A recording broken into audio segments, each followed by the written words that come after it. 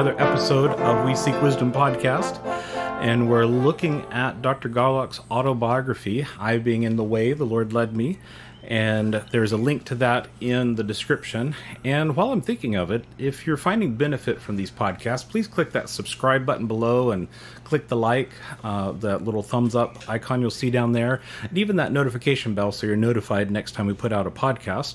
And share these with your friends and folks at your church and various ministries and folks you come in contact with, so hopefully it can be a help to them as well. But today we're looking at another aspect of Dr. Garlock's rather long life. You're about to turn 91 in another month or two? 91, in a couple of months I'll be 92. 92, and wow. The Lord has done so many things over the years, and Yes. there have been so many ancillary things, I guess is the right word, Sure. that are related to my life. And over the years of writing and producing various music projects, Florgie and I wrote many songs that remained a part of a cantata or a musical or a larger work that have never seen the light of day, we would say, as a hymn or song by itself. Three of these songs will be in the book that we're going to be talking about: Savior Like a Shepherd Lead Us, The Greatest Love, and The Lord Is So Good. They appeared in a musical that Florgie and I wrote called The Richest Family in Town. And I will mention different aspects of that project with each song, because it's so fascinating how we wrote that thing. And there was a statement from me on the first page of that printed book of that unusual musical. It will fill you in on the purpose of the musical. My mother's mother, my grandmother, lived about a half mile away from where we lived as children, and she regularly helped to meet the needs of our family of 9 children. There were 7 boys and 2 girls in my family. One of the things she did for us was when my oldest brother, Ed, needed a new trombone. My grandmother, Grandma Campbell, made vanilla, chocolate, and peanut butter fudge that we kids sold to buy Ed that trombone. Good. Grandma also wanted us children to be interested in the needs of the lost, just as she was. And The Richest Family in Town, the musical we're talking about, was loosely based upon a combination of those two things. The characters were all real people, the events actually happened, and the places like the church and diner are still in the town of Cole, New Jersey. That's interesting to me. I was up there just several years ago when my oldest brother passed away. By the way, he was at Iwo Jima in the Marines. Oh, wow. Never recovered from it. But he passed away at 93 years of age just several years ago. And I was there, and the diner that is mentioned in that musical and the Baptist church is still a fundamental Baptist church in Cole, New Jersey. That's great. So, in this musical we're talking about, we also included songs that were based on the godly character of my grandmother Campbell. She lived out the philosophy on which she based the many poems that she wrote. To love is to give is one of the songs in there, and that reveals the fact that she was constantly giving things away and doing things for other people, and especially for her family. Every time she would come to see Florgie and me, she'd always bring something or buy something for us. Oh, how kind. She had her family over to our house when I was a child once a week to make sure we had at least one good dinner, because we were eating dry cereal before we even had Frosted Flakes, no cereal, evaporated milk mixed with water on our cereal. So that's why she always had us over for one good dinner. She made sure of that. And then Do Your Giving While You're Living is another song in there, and that reflected that she bought me a 1947 Chevrolet in 1950 for my extension work at Bob Jones University. Oh, great. With some of the money. She bought that with some of the money my grandfather left for her to live on after he passed away in 1945. That is just only one example. But here's an example that I'm going to ask Tim to read to you.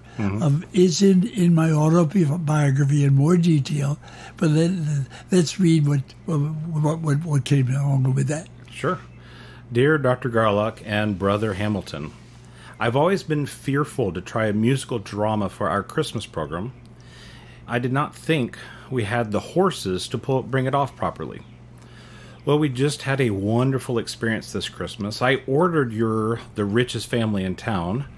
My daughter loves to direct dramas, and she was quite sure we could do it.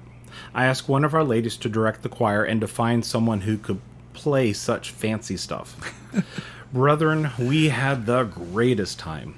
Our people were just wonderful, so cooperative. We had never had a choir before in my many years here as pastor. My son-in-law gathered all the stuff we would need, so many pitched in and lent a hand. Half of our church was going to be in the production. We prayed, we invited, we practiced. I felt its message was so poignant, so pointed, and so practical. We wept and laughed the night of the presentation as well as the practices. God had done a good work. We average 115 on Sunday nights. Those in the program numbered 65, so we only have chairs and pews for maybe 200. That night brought in 252 folks. We had over 100 visitors that night. We are located out in the country, and our parking lot ran over into the road in several directions. We did have fudge that night. Everybody got 2 pieces in a baggie. Well, 200 got 2 pieces. Our faith was not great enough to make 252. We handed out oranges and peppermint candy. There were so many blessed things that we received, I cannot relate them all. We had never had a grand piano anywhere within 5 miles of this place. One of our men arranged to have a 6-foot 3-inch grand piano brought in. That same family is giving that piano in honor of a son whom the Lord took to glory 2 years ago. It's a brand new instrument. Gentlemen, I sure do appreciate the quality of music you have prepared and provided. We were so blessed by it. It was a high night, and folks stood around and talked for over an hour beyond our program's conclusion.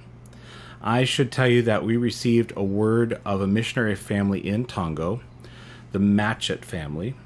Brother Matchett was killed by nationals back in October or November. The emails I received indicated that they buried Tim Matchett next to, of all people, Dallas Washer, the missionary you included in your musical. It was rather incredible that the name came up at the same time we used The Richest Family in Town. I wonder what God is going to do with that which we lay at his feet. May God bless you and your families. We are indebted to you. Isn't that so fascinating? Yes. We just wrote that based on my childhood as a little kid. And then we didn't make it the family of 9. I cut it down to 3 children, and my mother, and the diner is still there. In fact, when we were at William Bradbury, who wrote the Savior Like a Shepherd Lead. It's the original one that we wrote a new tune for the richest family in town. And we went to his, looking for his cemetery, his grave in a cemetery in Glen Ridge, New Jersey. There was a woman standing there as we pulled into the cemetery, and she knew where the grave was. And it's a big obelisk. It has his name on it and all the things that he had done and how he had written the music for Savior Like a Shepherd Lead Us, that Florentine and I sang at our wedding. Oh, wow. And so that was very interesting.